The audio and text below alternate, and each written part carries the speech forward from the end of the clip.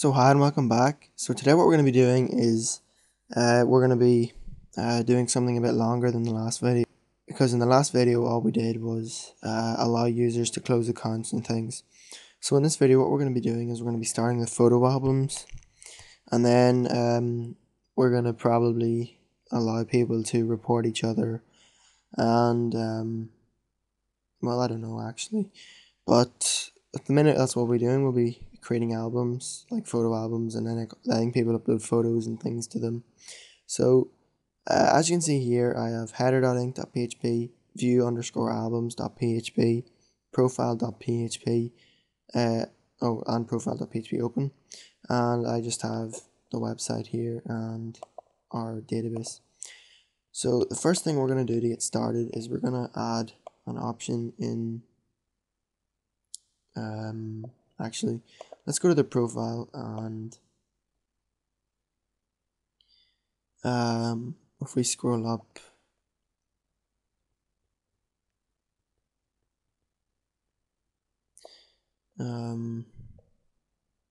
so here's the profile image, so it's below here, somewhere here.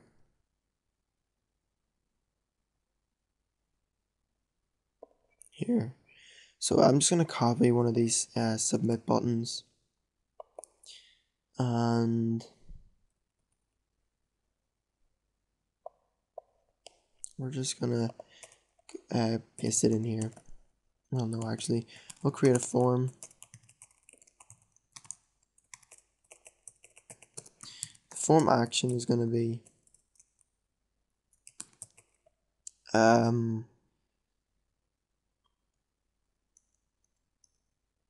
view_albums.php. The method is going to be post. Now we paste it in. So the only thing we're going to change, or the two things we're going to change, is the name, and we're going to change it to view albums, and obviously we'll change the value to view. Yeah, we'll just say view albums. So now if we go back to the profile page, we have the new view albums button. Okay, so I thought of a better way, because if we use a form, it's going to push it on the line below. So what we're going to do is we're going to delete the form and refresh, and now it's sort of on the same line. So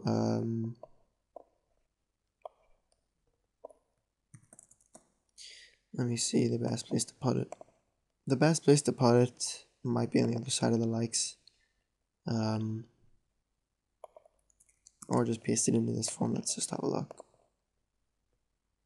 Okay, so now that's there, and then the unlike button bit is below. So we're going to cut that and then paste it in the form as well.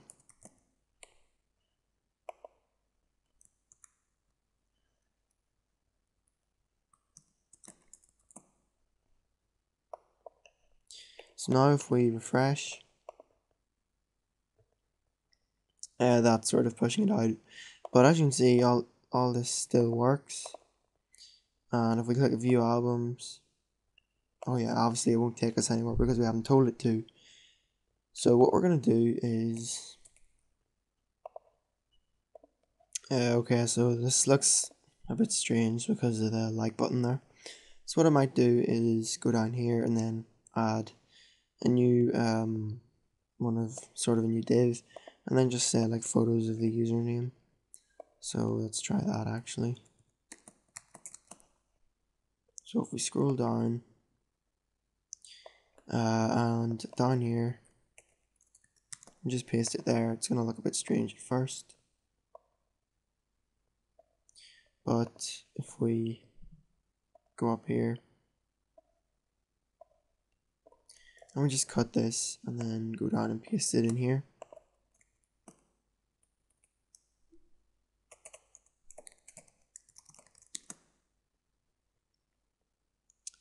we'll just say albums, and if we scroll down and then refresh, we have the new div. And the aim here is going to be probably to include divs for the albums. So we'll either do that this video or next, but in the meantime we'll just leave it like that for now, and then we'll work on the view albums page later or now. So I'm just gonna go actually to view underscore albums.php. We have a blank page, which is good, I suppose. So if we put our PHP tags in and we type in include inc slash header.inc.php, and then we click refresh. Let's just put it like that.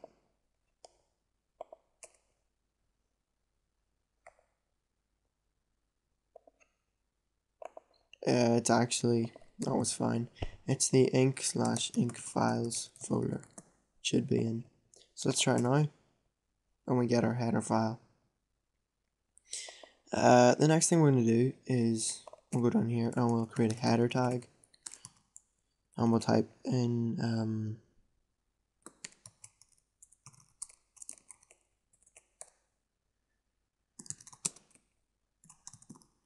usernames albums, and then put a HR underneath, which is just a horizontal line. So obviously we're not going to get anything, we're just going to get undefined variable here, which is fine, because to fix that, what we're going to do is we'll go to the profile page and we'll just cut this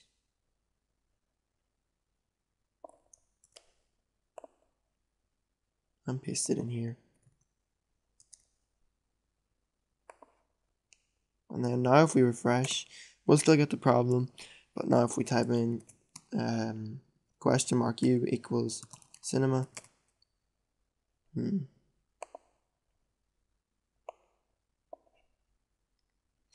oh yeah, and obviously we need to use the right variable. So now if we type it in and we refresh, we get cinema albums. So I think what I meant to do was append an S, an apostrophe S on the end of it. So now we have an apostrophe S on the end of the person's username. So now we've done that, what we're going to do is actually we'll go create a new document, and we will plan out the fields for our albums table. So obviously we need an ID, we need an album title, an album description, we need created by, and the date it was created. So and a UID for the album, so that we can associate photos with that album. So that adds up to 6 fields, so I should leave that open for now. So we'll go here and create a new table called albums, and it has 6 columns. So the first one is ID, second one is going to be album title, third one is going to be album description, the next one is created by, the next one is date created, and if we scroll down, the final one is UID. So the album title is going to be a varchar, description is going to be text, created by can be a varchar as well, date created is going to be a date, and UID is going to be a varchar. UID is going to have a length of 32, title can have 32 as well, description 300 characters is probably a good enough length for that. Username could have 32 as well, and date obviously doesn't get one. So now we go over and up, and auto increment we click yes, and index we set to primary.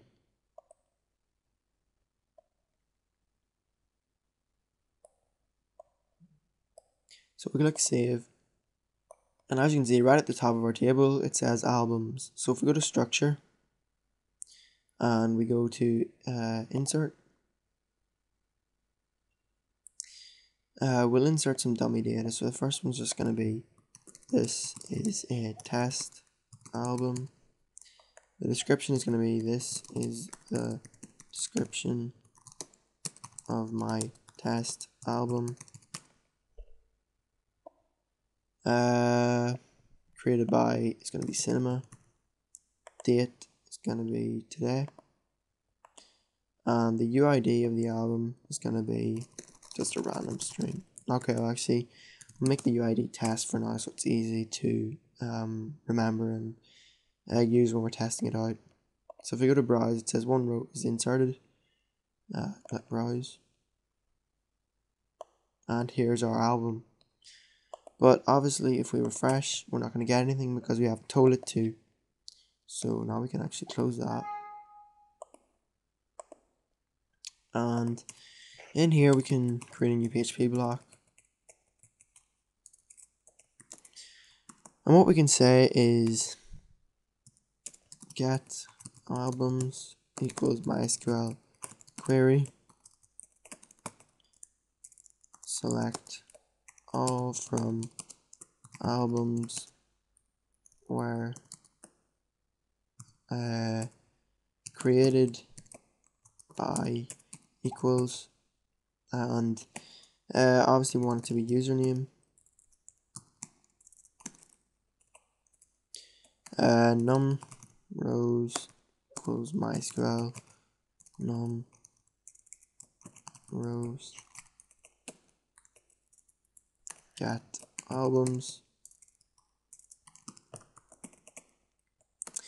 and finally we create a while loop. While row equals MySQL fetch associative num rows, num rows. It's probably wrong. I actually think it's get albums. Then we set ID equals row ID, and we're going to echo ID. So we should get echoed 1, and that's what we get, which shows the query's been successful. So paste this a few more times, 6 in total, and change this to album name. No, it's title actually.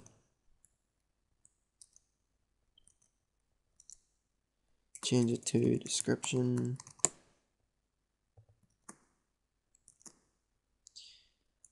Created by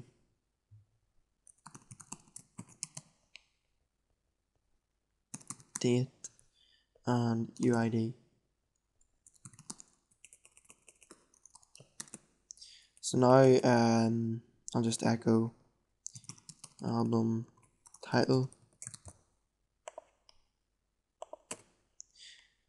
Okay, undefined index date.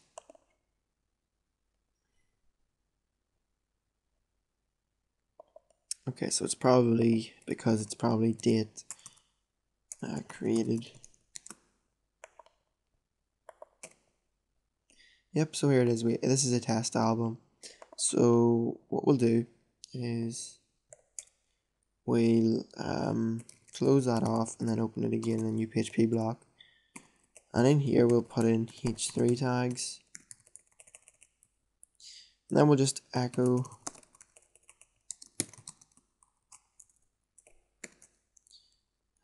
album title.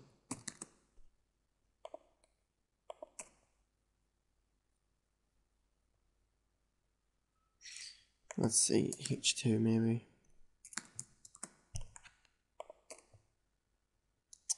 No, that's a bit big. So what we'll do is we'll just keep it, we'll go back and just undo that. And we'll keep this the way it is, except we'll change it so it's bold.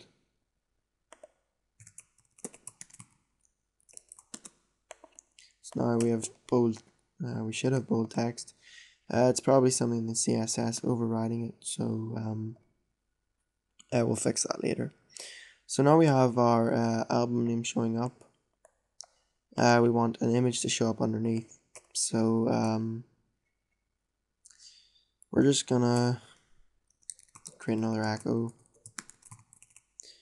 Image source equals, and for the minute we'll just not let it equal anything, and we'll give it a height of 200 pixels and a width of let's say 140 pixels. So obviously there's no image, so it's just gonna show up like this, but that's fine, because this isn't very efficient, just making loads of echoes, but it doesn't matter. So we'll surround it in a div and close the div off, put a break in here.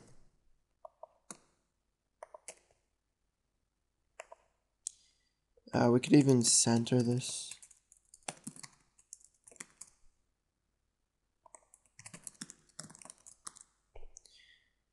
And in this div we're just gonna say style equals okay, so I changed my mind, and as you can see in the site style.css, I'm just gonna copy these from the newsfeed and then paste them in here, and then change it from newsfeed to albums.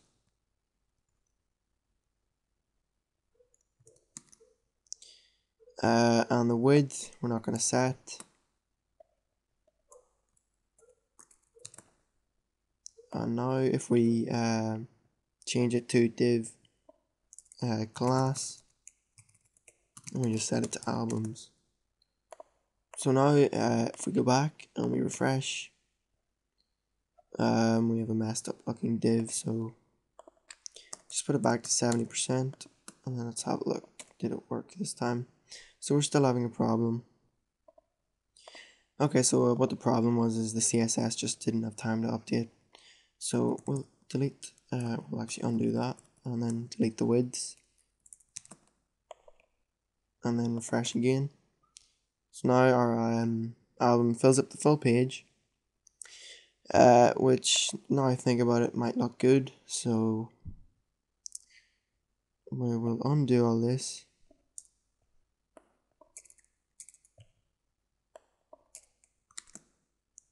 And here we're just going to put in h2 and h2 again, and the value is going to be username,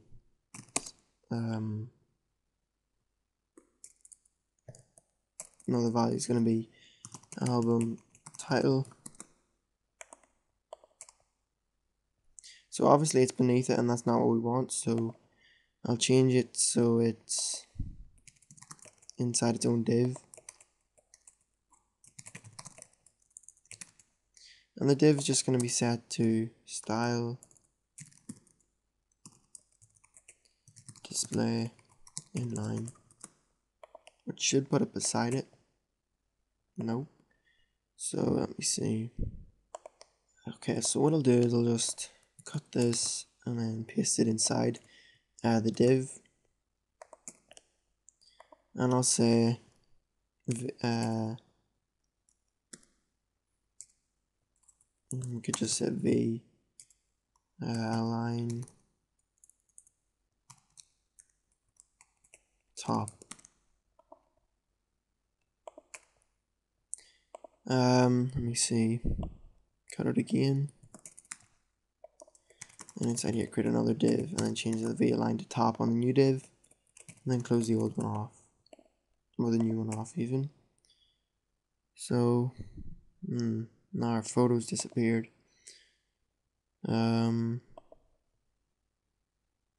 Okay, so looks like we're running over time, so I won't actually have time to fix this in this video, but we will in the next. And just before we go, I'm going to cut this and then paste it and change this to view albums.php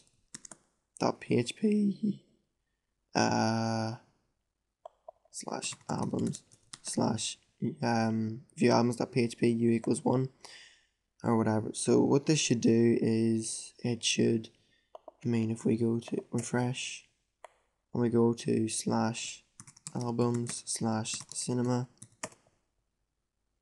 Okay, let me see. Okay, so what I'll do, actually I found the problem, so we just paste that in there and then get rid of the slash at the start. So now if we type in slash album slash cinema, we get our page.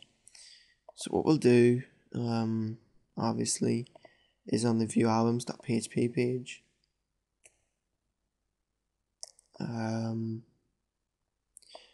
We'll, in my case, I have to include it the long way, so it's slash localhost slash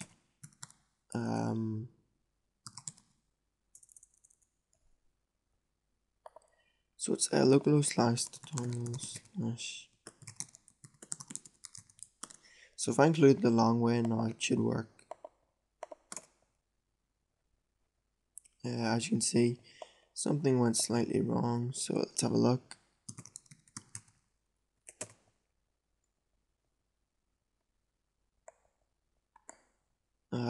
Let's see. So to fix this, let's go to this and just echo or undo this line.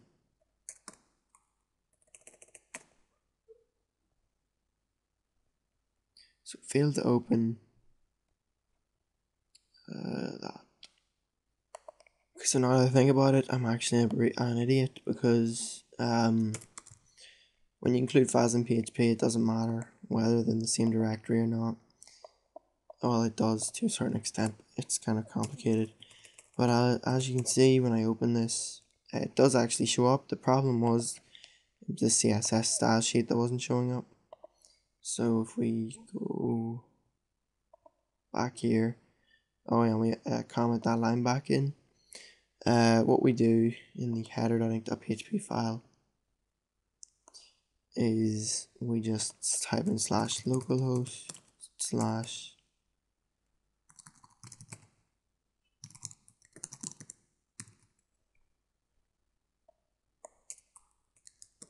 so we just include the right CSS document.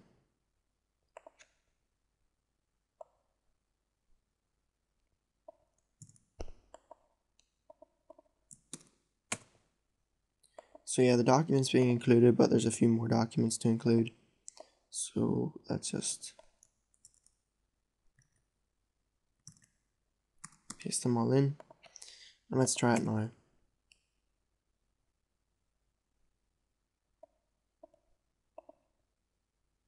And we also have to remember to remove the localhost at the beginning.